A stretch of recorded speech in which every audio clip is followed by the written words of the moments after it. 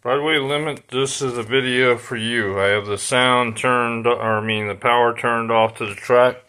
So when I turn on the power, and this is the heavy Mikado. So you guys always ask this, so here you go. The item number's 4651.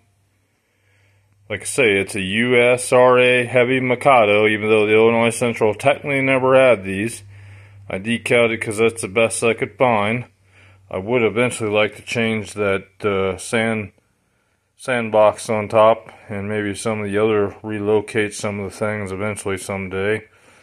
But unfortunately, this locomotive, we've had it in your shop for repair twice, and don't get me wrong, I'm not bitching at you people. You did a fine job, but again, it got dirty running it on the River City Model Railroad track, and I had to clean it.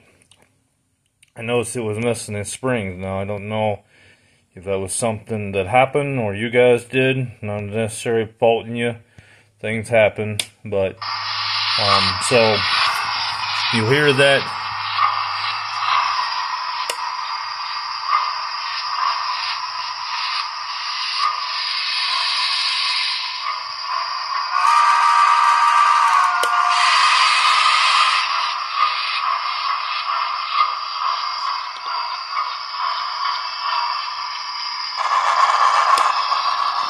Yeah. Now it's even being worse. That part right there, that thump, thump, thump, thump, thump, it wasn't doing. I actually run this video, but I didn't realize I didn't push the record. So,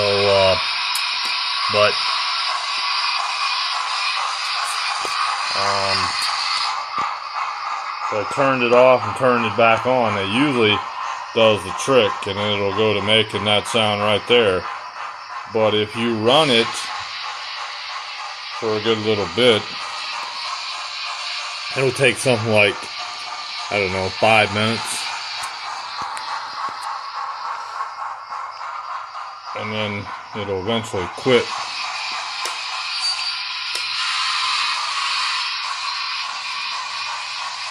I mean, you guys did a good job, I think. But when it come back, it still just didn't seem to run as it had in the past. And I don't really know what the reasoning was behind it. But I took it to the club. I noticed it didn't have the power. It was pulling, but it just didn't seem to have the get up and go like it did when I bought it brand new and took it there and was running it on their tracks.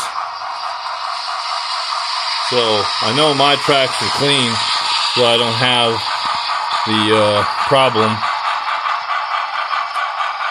because I cleaned them. Alright, let's try this full throttle. Because you gotta run it for a good little bit, and it usually seems to cut out it.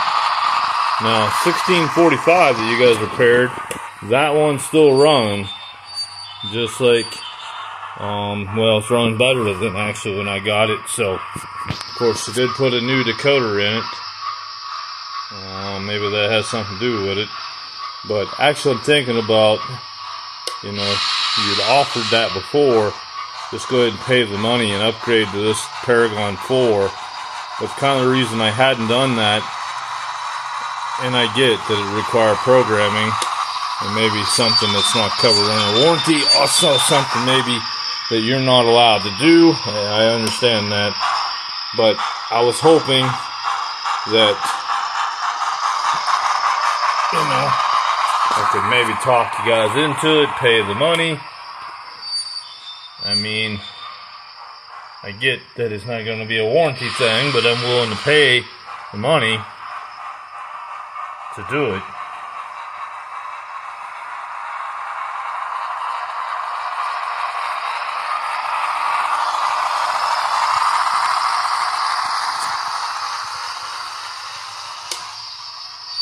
Oh, do we make it? Do we make it? Oh, just barely.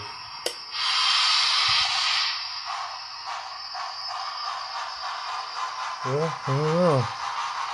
Maybe it's gonna come out of it.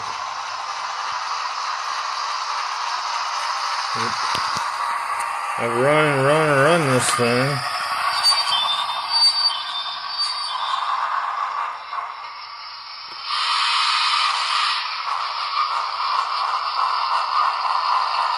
I tightened up all the screws.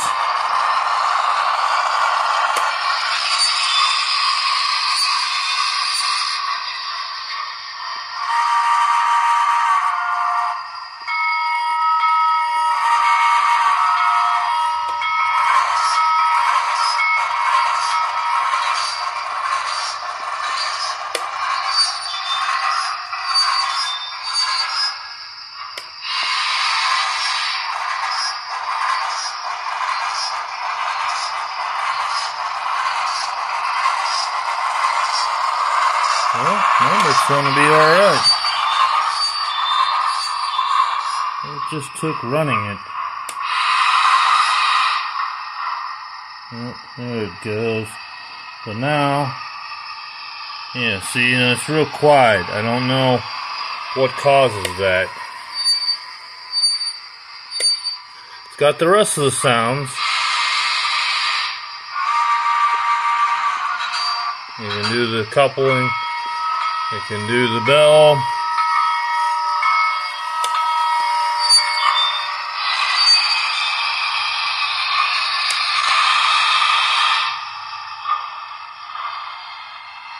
Yeah, it's just like it. So, anyhow, I hope you watch this video. And if you know somebody that can put a backup light on it, and program that under the Paragon 4, because that's what I'm probably going to have you do, is just pay the money and upgrade this thing to Paragon 4. But I was wanting to do a backup light. I'll buy all the parts and send it down with it if that's what it takes. But wanting to put a reverse light in it on the tender here. So anyhow, thanks for watching. Hope this helps in repairing this locomotive, and thanks for all your hard work that you do. Bye-bye.